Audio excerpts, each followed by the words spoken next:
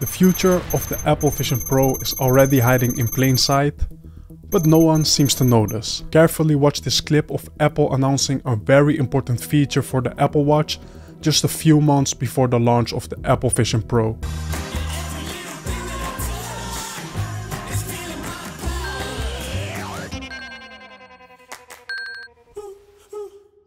Seems quite familiar, right?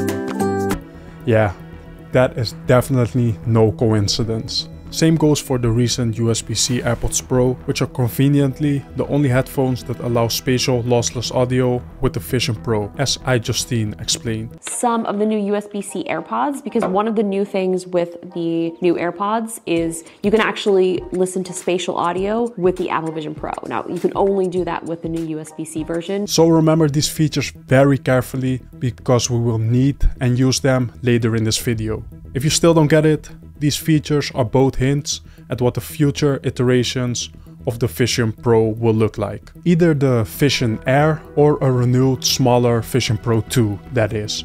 I believe they're taking the exact same approach with the Vision Pro as with the iPhone.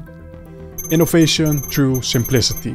Instead of focusing on delivering fancy new features for the devices, Apple simplifies them by removing stuff we don't need, or by integrating features that are enhanced through the use of other Apple products. Think of how Apple removed the home button with TouchID and replaced it with a larger screen and Face ID on the iPhone X. Or how Apple introduced the notch with Dynamic Island on the iPhone 14 Pro. Or the perfect example is of course the one of Apple removing the headphone jack and introducing the AirPods as a complementary accessory. How convenient was that? Never forget. Alright, but that's the iPhone. Does that really have to do anything with the Vision Pro? Was the question I asked myself. How could Apple turn the currently ginormous Vision Pro headset into a semi-normal set of glasses? What could they remove or simplify? Let's try to figure that out together.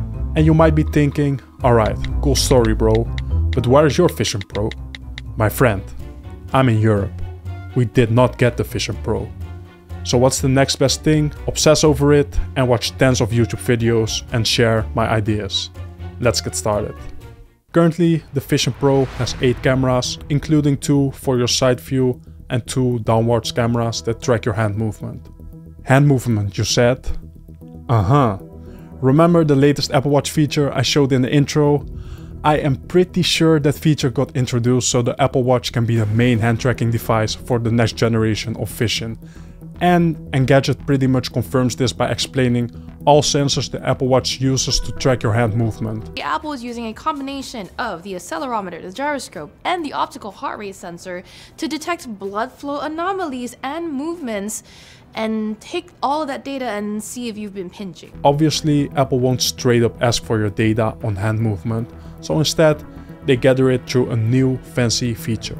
Now that does cause one issue, which is that it's only able to track one hand, the one wearing the watch. But I think that won't be too hard for Apple to solve.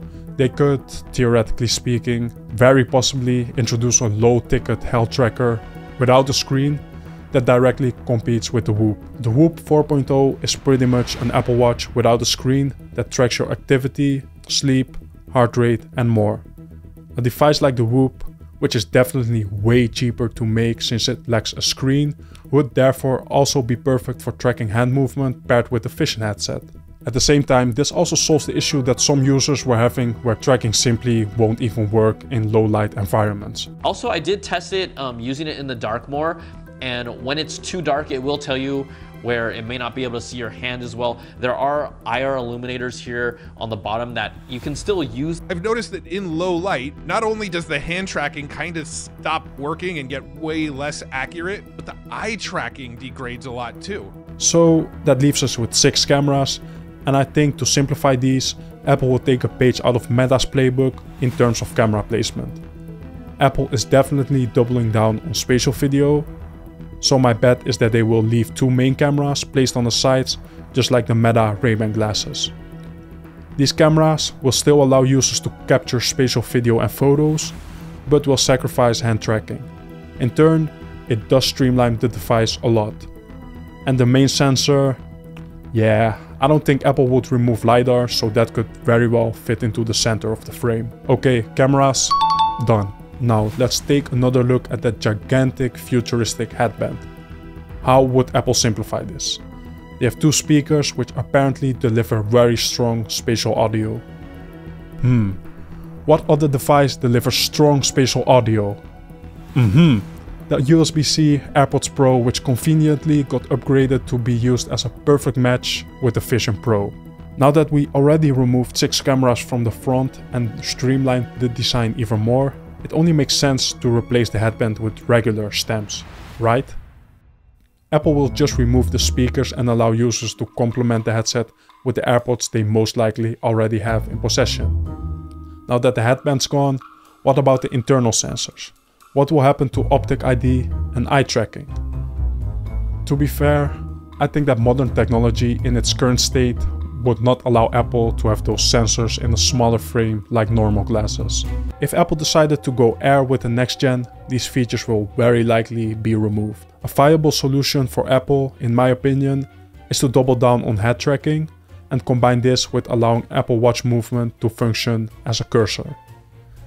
And for authentication, Apple isn't shy of reintroducing older features to newer devices. Just like the latest iPad mini has TouchID instead of Face ID, the next gen Vision headset could have TouchID authentication on the side of the stem.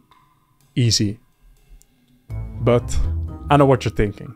This still leaves us with two gigantic lenses which act as screens, and of course the very famous Passthrough screen.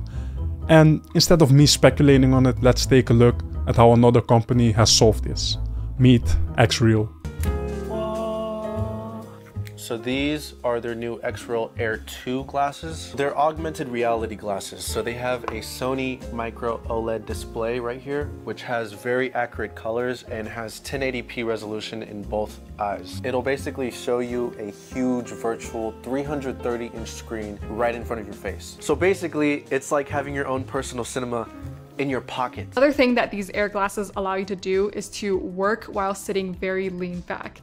In this position, my head is facing up almost towards the ceiling, and of course it's hard to mount a monitor at that location. But with these glasses, I can just type away while basically laying down. One of my absolute favorite features from Vitour was their electrochromic film. This allowed the glasses to dim the surrounding area of the lens, making the display easier to see in bright light. The Air 2 Pros have adopted this function. I honestly didn't even know glasses could dim like that. And you might still think, nah, Passthrough is one of the most iconic features of the Apple Vision Pro. There's no way they would get rid of that, right? I would agree, but Vision Pro users all report that Passthrough isn't nearly as good as it has been advertised to be. You should see my eyes.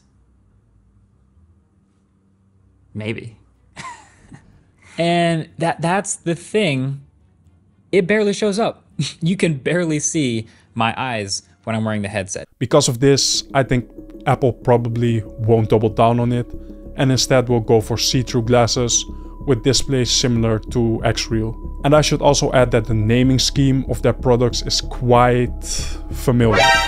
I personally wouldn't be surprised if Apple ends up acquiring this company for their tech, but who knows.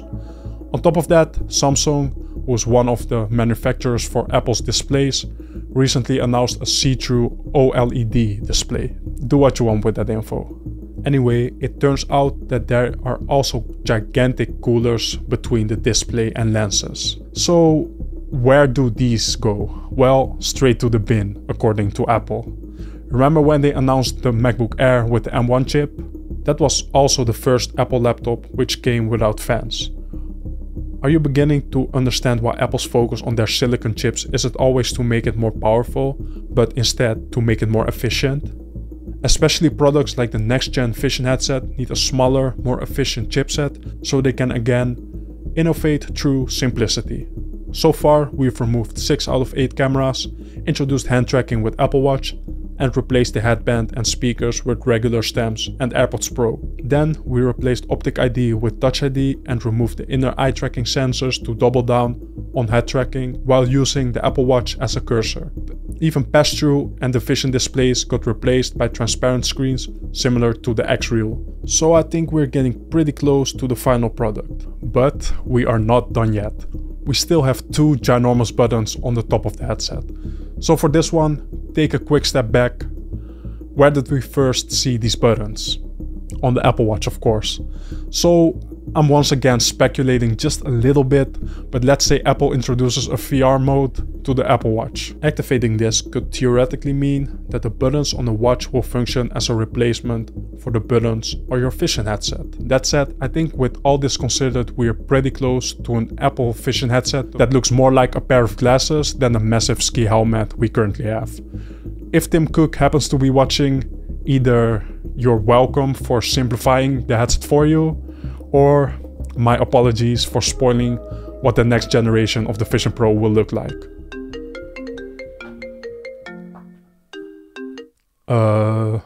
Hello? Cool breakdown, Jason. But how about the ginormous battery pack we still have to carry? I don't know. I don't actually work for Apple. Fair enough. Let the viewers figure that out in the comments. Well, you heard him. Help us solve the battery pack problem, please. Anything else?